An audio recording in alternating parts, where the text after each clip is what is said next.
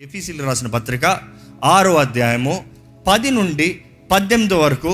తుదకు ప్రభు యొక్క మహాశక్తిని బట్టి ఆయన యందు బలవంతులయ్యుండుడి. మీరు అపవాది తంత్రమును ఎదిరించుటకు శక్తిమంతులగునట్లు దేవుడిచ్చు సర్వాంగ కవచమును ధరించుకొనుడి. ఎలయనగా మనము పోరాడునది శరీరులతో కాదు గాని ప్రధానులతోనూ అధికారులతోనూ ప్రస్తుత అంధకార సంబంధులకు లోకనాథులతోనూ ఆకాశమండలమందున్న దురాత్మల సమూహములతోనూ పోరాడుచున్నాము. అందుచేతను మీరు ఆపద్దినమందు వారిని ఎదిరించుటకును సమస్తము నెరవేర్చిన వారై నిలువబడుటకును శక్తిమంతులగునట్లు దేవుడిచ్చు సర్వాంగ కవచమును ధరించుకొనుడి. ఎలాగనగా మీ నడుమునకు సత్యమును దట్టి కట్టుకొని నీతిను మైమొరుపు తొడుగుకొని పాదములకు సమాధాన సువార్త వలనైన సిద్ధ మనస్సును జోడు తొడుగుకొని నిలువబడుడి. ఇవన్నీయుగాక విశ్వాసమును డాలు పట్టుకొనుడి. దానితో మీరు దుష్టుని అగ్నిబాణములన్నిటినీ ఆర్పుటకు శక్తిమంతులవుదురు. మరియు రక్షణను శిరస్త్రాణమును దేవుని వాక్యమును ఆత్మ ఖడ్గమును ధరించుకొనుడి. ఆత్మ వలన ప్రతి సమయమునందును ప్రతి విధమైన ప్రార్థనను విజ్ఞాపనను చేయుచు ఆ విషయమై సమస్త పరిశుద్ధుల నిమిత్తమును పూర్ణమైన పట్టుదలతో విజ్ఞాపన చేయుచు మెలకువగా ఉండుడి. ఏం ధరించుకోవాలంట? దేవుడు అనుగ్రహించే సర్వాంగ కవచం. సర్వాంగ కవచం ఏముంటుంది? మొదటగా సత్యం అనే దట్టి అంట. ఇది దీని అర్థం ఎందుకో తెలుసా?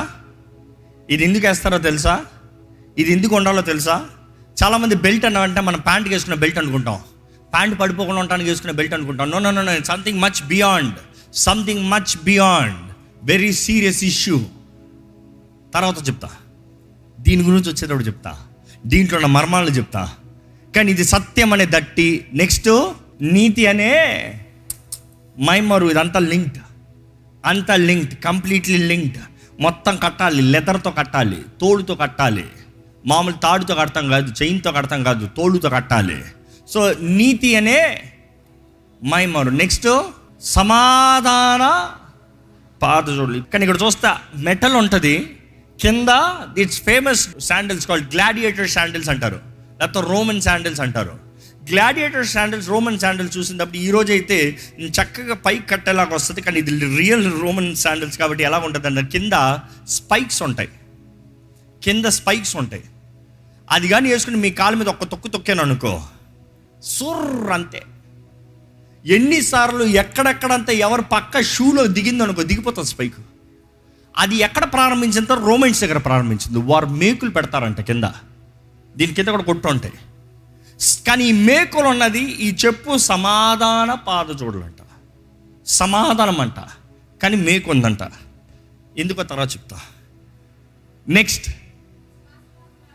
విశ్వాసం అనే డాలు. విశ్వాసం అనే డాలు ఉన్నప్పుడు రోమన్ దగ్గర చూస్తే వాళ్ళకి 2 రకాల డాళ్ళు ఉంటాయి. ఒకటి చిన్న డాళ్ళు. ఈ డాల్ ఎప్పుడు వాడతారంటే 1-on-1 ఫైట్, ఒకరు పోరాడేటప్పుడు ఈ డాల్ వాడతారు. కానీ ఒక గ్రూప్గా వెళ్ళి ఒక ఆర్మీగా పోరాడేటప్పుడు ఇది వాడతారంట. ఎందుకు ఇది వాడతారు తర్వాత చెప్తా. అన్నీ తర్వాత చెప్తారంట. అవునండి, అన్నిట్లో ఒక మర్మం ఉంది. కానీ 2 రకాల విశ్వాసం అంట. ఇందుకు 2 విశ్వాసములు దేవుని వాటిలో కూడా 2 విశ్వాసాలు కనబడతాయి. ఏంటి తెలుసా? ఆవగింజంత విశ్వాసం చిన్నది, అది నీకు సంబంధించింది. కానీ అదే సమయంలో పరిశుద్ధాత్మ వరములో వరం ఏంటి తెలుసా? అధికమైన విశ్వాసం. ఇది సమూహంగా రావాలి. ఎక్కడ పెద్ద యుద్ధం వచ్చేటప్పుడు దీంట్లో దిగాలి నువ్వు, దీంట్లో తప్పించుకోవాలి నువ్వు, ఇందులోకి దాక్కోవాలి నువ్వు. అది సరిపోదు నీకు. కొన్నిసార్లు కొన్ని పోరాటాలు వస్తాయి, అపవాది తెచ్చేది. ఆ పోరాటాలకు ఇది సరిపోదు, నీకు ఇది కావాలి. నాకు విశ్వాసం వండిందండి, జరగలేదండి, తప్పు విశ్వాసం పెట్టుకున్నావు, అది పెట్టుకున్నావు, ఇది రావాలి. ఎందుకంటే దీంట్లో చాలా స్ట్రాటజీస్ ఉంటాయి. There are so much of strategies to use. దాని తర్వాత ఏమిటంటే చదవండి, రక్షణనే. This is a Centurion cap. Centurion cap అంటారు దీన్ని. ఈ సెంచురియన్ క్యాప్ ఇది హార్స్ హెయిర్. ఇది కానీ కాకపోతే రోమన్ సోల్జర్ క్యాప్, హెల్మెట్. కానీ ఈ రోమన్ సోల్జర్ హెల్మెట్కి చాలా రకాల హెల్మెట్. ఎందుకంటే వెనకాల ఏమైనా కనబడుతుందా? ఇది చాలా ముఖ్యం. Neck gourd. ఇది లేకపోతే ఇక్కడ పడ్డ దెబ్బకి మనిషి అయిపోయాడు. ఇది కాపాడుతుంది. అనేక సార్లు కత్తి వచ్చి పడేటప్పుడు ఇది కాపాడుతుంది. పక్కన ఉన్నవాడు వెనక్కి నుంచి కొడదామని చూసినప్పుడు ఇది కాపాడుతుంది. కొన్నిసార్లు అపవాది మన మెడకాయ మీద కాస్తారు, అందుకని చాలామంది తలకాయలు కిందకు ఉంటుంది, పైకి లేగలేరు. కానీ ఇది కాపాడుతుంది. అదే సమయంలో ఇక్కడ ఒక చిన్న ఇది కనబడుతుంది, చూసారా? చిన్న క్యాప్లా కనబడుతుంది, మీకు కనబడుతుందా? ఇది ఎందుకు? సడన్గా శత్రువు కానీ కత్తి తీసి నీ మీదకి ఇట్లా వచ్చాడు అనుకో, నీ మొహం మీద పడాల్సింది, నీ కళ్ళు మీద పడాల్సింది, ఇట్లా ఇది తీసుకుని నీ మొహాన్ని కాపాడుతుందంట. అదే సమయంలో చూస్తే వీరి దాంట్లో ఈ పెద్దగా ఉంటాయి 2 సైడ్లో. దేనికి? దవడల్ని కాపాడటానికి.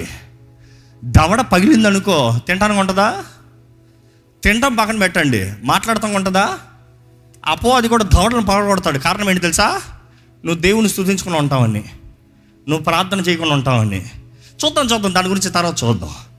ఇంకోటి ఏంటి చెప్పండి, దాంట్లో దేవుని వాక్యం అనే ఆత్మ ఖడ్గమంట ఉందా? చాలామంది ఉంటుందేమో. ఎక్కడ బైబిల్ చేతులు ఉన్నవారు చేతులు ఎత్తండి ఒకసారి. ఆ వాక్యము హృదయంలో ఉందన్నవారు చేతులు ఎత్తండి ఒకసారి. ఎంత వాక్యం ఉందండి? చాలామందికి వాక్యం ఉంది, కానీ జీవితంలో బ్లంట్ ఉన్నాయి. బ్లంట్ అపవాది చూసి నవ్వుతున్నాడు. ఇది తీసుకుని వస్తే కొంతమంది భయపడతారేమో, కానీ దీని గురించి తెలిసిన వాళ్ళు నవ్వుతారు. ఆట ఆడుతున్నాడు రాడు, చిన్నపిల్లడు రా అంటారు. ఎందుకు? దీనికి పదును లేదు. కానీ ఈ కత్తి విలువగా మారాలంటే, అపవాది చూసి భయపడేదిగా మారాలంటే ఏమవ్వాలి తెలుసా? దీనికి పదును పెట్టాలి. You need to put it on sharpening. ఆ రోజుల వారియర్స్ వాళ్ళ కత్తిని వారు టెస్ట్ చేసుకుంటానికి వారి చేతుల్ని టచ్ చేసి చూసుకుంటారంట ఎంత ఫాస్ట్గా తెగుతుందో. ఎందుకంటే ఏ ఒక్కడు పదును లేని కత్తిని తీసుకుని శత్రువు ముందుకెళ్ళి నిలబడ్డంట. అలా చేస్తే అర్థం ఏంటి తెలుసా? Suicide attempt. కత్తి లేకనా, పదును లేకనా, కత్తి పెట్టుకుని బొమ్మ కత్తి పెట్టుకుని పదును లేకనా బలమైన శత్రువుతో పోరాడటానికి వెళ్ళి నిలబడుతున్నావు, ఎలా ఉంటుంది? నీకు నువ్వు ఫూల్. అది ఎలా పదునవుతుంది? దేవుని వాక్యం చదవాలి. దేవుని వాక్యం చదువుతా ఉంటే పదునవుతా ఉంది. ఆత్మ ఖడ్గం అన్నప్పుడు పరిశుద్ధాత్ముడు కత్తి తీయడు. పరిశుద్ధాత్ముడు ఏం చేస్తాడు తెలుసా?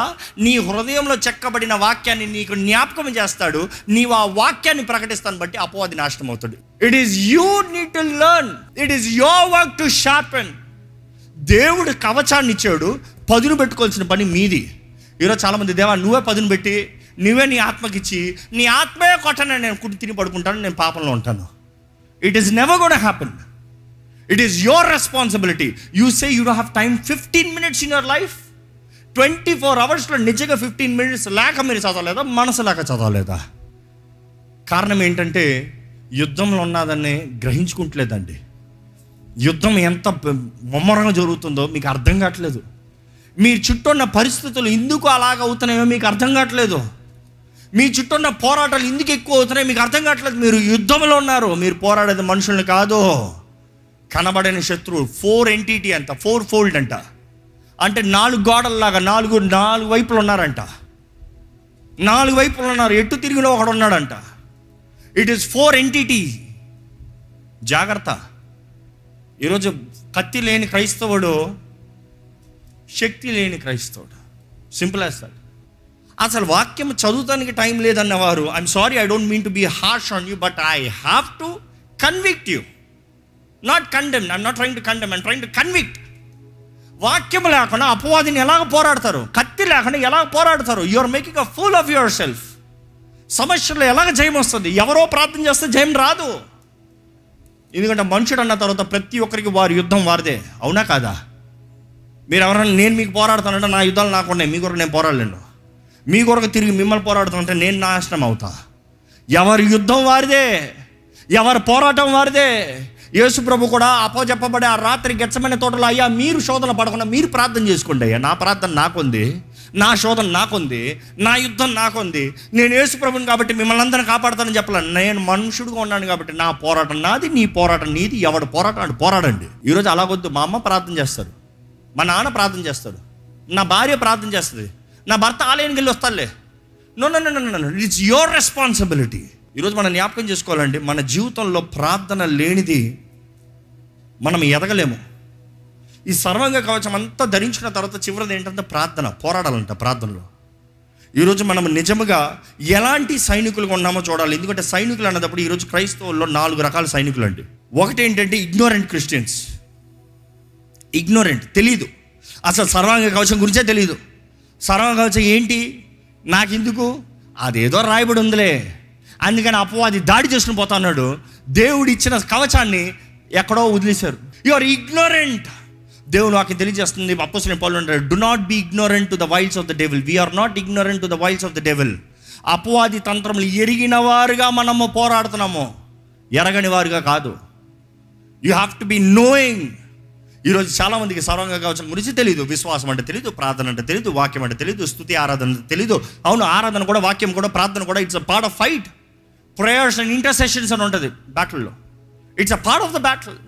Yes, when you're pricing you're బ్యాటిలింగ్. Do know that? మీరు ప్రార్థన చేసే దేవా జయము అంట మాత్రం కాదు, దేవా నీకు స్తోత్రం అనేటప్పుడే యుద్ధం జరుగుతుందంట. యెహోషువ చూస్తామా చూడమా, శత్రువు అందరూ సమూహం అంతా యుద్ధానికి వస్తామంటే ఈయన అంటాడంట, మ్యూజిషియన్స్ని తీసుకురండి బాబు, మ్యూజిషియన్స్ రావాలి, అందరూ ఆర్భాటంగా రావాలి, గాయకులు రావాలి, గాయకులు పాడాలి, అందరు పిల్లలు గోళ్ళు వాళ్ళు ఆలు ఈలు అందరు ఇన్స్ట్రుమెంట్లెస్ వచ్చిన తర్వాత మనం అందరం దేవుని ఆరాధిద్దామని సమూహం అంతా దేవుని ఆరాధించి గంతులేస్తా ఉంటే దేవుడు శత్రువుతో పోరాడాడంట. అంటే మీరు అడుగువచ్చు, వీరు పోరాడలేదే, దేవుడే పోరాడేశాడే. లేదు, దేవుడు అంటాడు, నీ స్తుతి, నీ విజ్ఞాపన, నీ కృతజ్ఞత, నీ స్తుతులు, it is making the angels fight on your behalf, which means you are there in the battle, you are commanding it, you are leading it, you have the authority. కానీ ఈరోజు చాలామందికి టైం లేదు.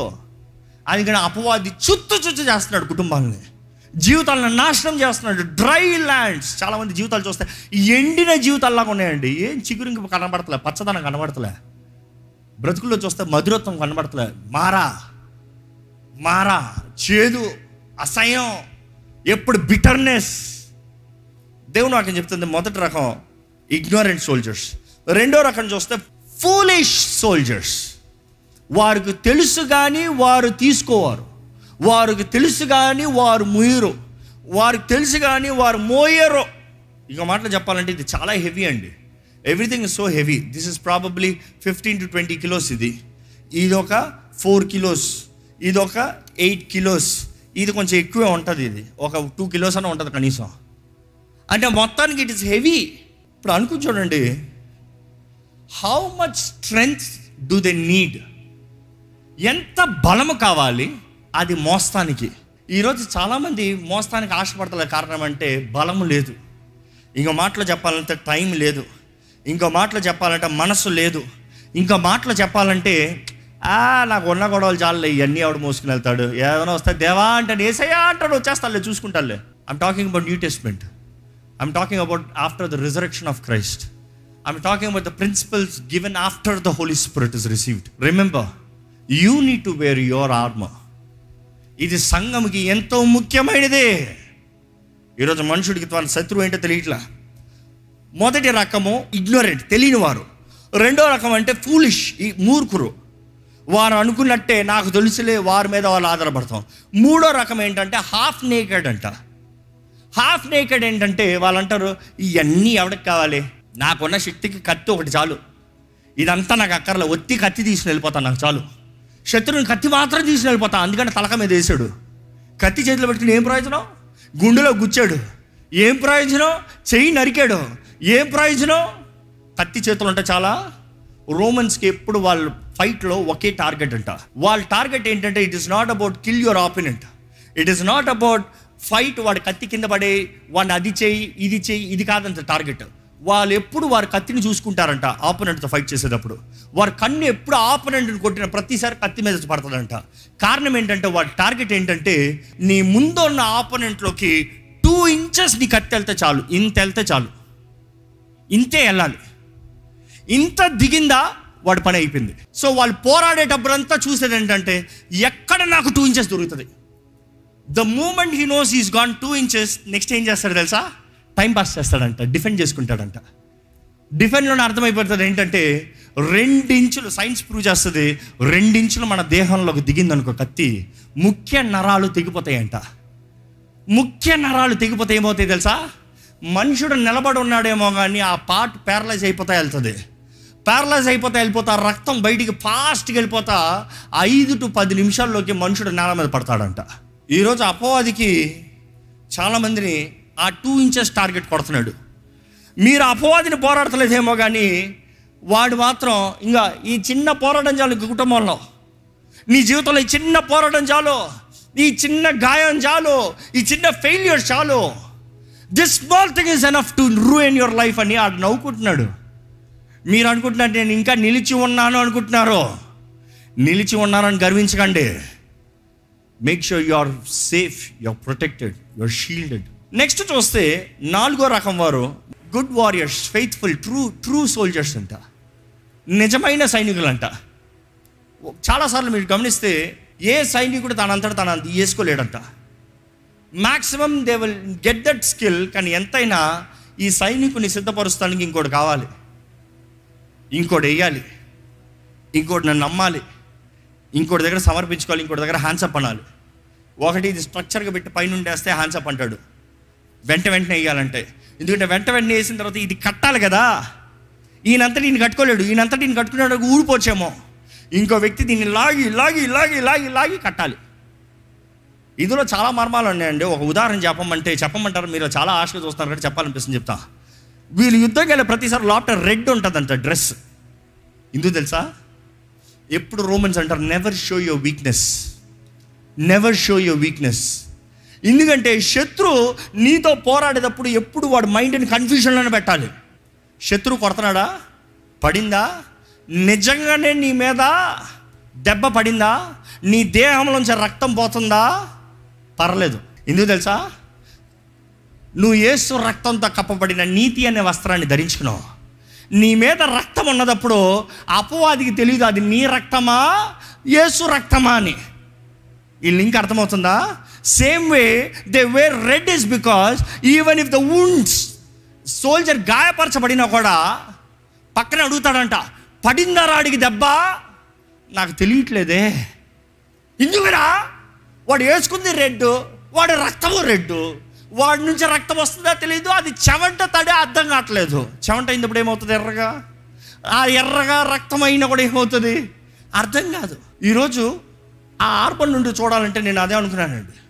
యేసు రక్తం ద్వారా మనం కప్పబడితే, ఆయన నీతి అనే వస్త్రం ద్వారా మనం కప్పబడితే అపవాదికి ఎప్పుడు కన్ఫ్యూజనే.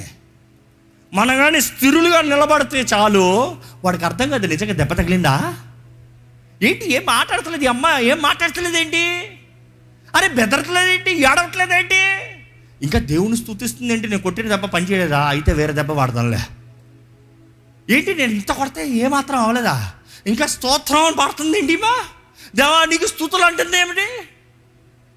Confuse the enemy. That was there strategy. Use red so that the enemy will not know if it's your blood or the sweat.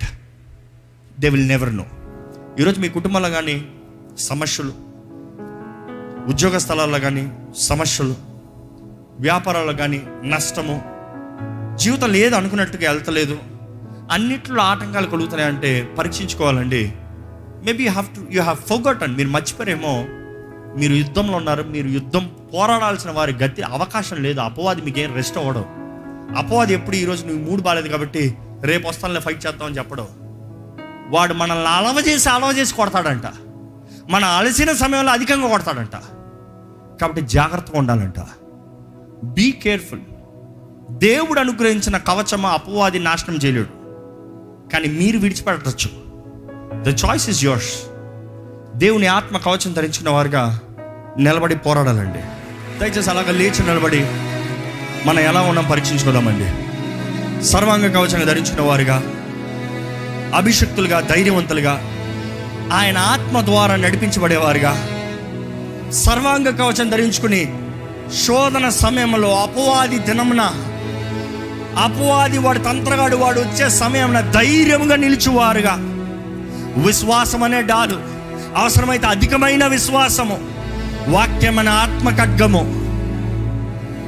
నీతి, రక్షణ, సత్యము, సమాధానము కలిగిన వారుగా దేవుని బిడ్డలుగా నిలబడాలండి. The battle belongs to the lord. నిశ్చయంగా జయమిచ్చే దేవుడు మనకున్నాడు. ఎక్కడ చెప్పండి, దేవా నా తోడు నీవే ఉండయ్యా, నా బలము నీవేనయ్యా, నా ధైర్యం నీవేనయ్యా, నా సర్వం నీవేనయ్యా, ఎందుకంటే నీవు కాపాడే దైవం అయ్యా. అవునయ్యా, నీవేనయ్యా. నీలోనే మా ధైర్యము, నీలోనే మా సర్వము, మా ఆశ్రయము నీవే, మా ఆధారము నీవే అయ్యా. మమ్మల్ని కాచి కాపాడే దేవుడు నీవే, మా భారంతా తుడిచివేసే దేవుడు నీవే, మాకు నిశ్చయంగా జయమును అనుగ్రహించే దేవుడు అయ్యా. నీవు యెహోవా షమ్మావే, మా ధ్వజము విజయ ధ్వజమేనయ్యా. మాకు ఓటమనేది లేదు. అప్పో అది ఎంత పోరాడటానికి ప్రయత్నం చేసినా, ఎన్ని ఆయుధాలు మాకు విరోధంగా రూపించబడినో, మాకు విరోధంగా రూపించబడిన ఏ ఆయుధము వర్తిల్లదు. Yes, the battle belongs to the Lord. యావే ఇదిగోనయ్యా, అడోనా ఎలోహిం ఇదిగోనయ్యా, నీ పక్షాన ఉన్నామయ్యా, నీ బిడ్డలమయ్యా. మమ్మల్ని కాపాడే దేవుడు నీవే, బలపరిచే దేవుడు నీవే. నేను పోరాడే మనుషుడు కాదు, మా ముందు కనబడే మనుషుడు కాదయ్యా. కనబడని శత్రువులను పోరాడుతున్న జ్ఞాపకం చేసుకోవడానికి సాయించు. ఎడతెగక ప్రార్థన చేయమంటున్నావయ్యా, శోధనలో పడకున్నట్లుగా ప్రార్థన చేయమంటున్నావు ప్రభా. దేవా మరలా ఇదే వాకు జ్ఞాపకం చేస్తున్నావు, మాకు విరోధంగా రూపించబడిన ఏ ఆయుధము వర్తిల్లదని. Yes lord, we believe it strongly lord, we believe it lord. దేవా మేము మిమ్మల్ని స్తుతిస్తూ ఉన్నదప్పుడే, నిన్ను ఆరాధిస్తూ ఉన్నదప్పుడే సమస్తము సమకూర్చి జరిగించే దేవుడు. ఈరోజు ఇక్కడ ఉన్న వారిని అవివేకులుగా కాక, ఎరగని వారుగా కాక, అపవాది తంత్రములు ఎరిగిన వాడిగా, వారిని ఎదిరించి వాడిగా మమ్మల్ని చేయి ప్రభువా. ఆపద దినమున, శత్రు దినమున, యుద్ధ దినమున, శోధన సమయమున ప్రతిదీ జయశీలుగా మేము ముందుకెళ్తానికి సహాయం చేయి ప్రభా. ఈరోజు నీ ఆలయంలో అడుగుపెట్టిన ప్రతి ఒక్కరిని విరిగిన దేవుడు, నువ్వు చూచున్న దేవుడు, ప్రతి ఒక్కరి పట్ల నువ్వు గొప్ప తలంపులు కలిగి ఉన్నావయ్యా. నీ సన్నిధిలో వచ్చిన ప్రతి ఒక్కరు నువ్వు చూచిన దేవుడు, ఈ లైవ్లో వీక్షిస్తామని నువ్వు చూచిన దేవుడు. ఎంతోమంది అయ్యా ఆలయాలకు వెళ్ళలేని పరిస్థితులు ఉన్నవారు ఉన్నారు, వారి కుటుంబం రహస్యంగా నిన్ను వెంబడిస్తున్న వారు ఉన్నారు. ఎంతోమంది హాస్పిటల్ నుండి వీక్షిస్తున్న వారు ఉన్నారు, ఎంతోమంది హాస్టల్స్లో లాక్ చేయబడిన వారు ఉన్నారు. దేవా నీ సన్నిధిలోకి చేరలేని వారు ఎంతోమంది ఉంటుండగా వారిని కూడా ముట్టు ప్రభువా, వారిని కూడా దర్శించు ప్రభువా, వారికి అధికమైన విశ్వాసం దయచే ప్రభువా. ఈ ఆలయం పట్ల నువ్వు కలిగిన గొప్ప కార్యాలను నెరవేరునుగా కానీ ప్రకటిస్తున్నానయ్యా. అపవాది తెచ్చే ప్రతి ఆటంకానికి మేము నమ్మేది ఏంటంటే, ఘనమైంది మా ముందు తీసుకొస్తున్నావు అని నమ్ముతున్నాం ప్రభా. అడిగి ఊహించి వాటికంటే అత్యధికమైన కార్యాలు జరిగించే దేవుడు ఇంతవరకు జరిగిస్తున్నావు, ఇంకా ముందు కూడా నువ్వు జరిగించిపోతున్నావు. నీకు కోట్లాది వందరముల స్తుతులు, స్తోత్రములు ప్రభా.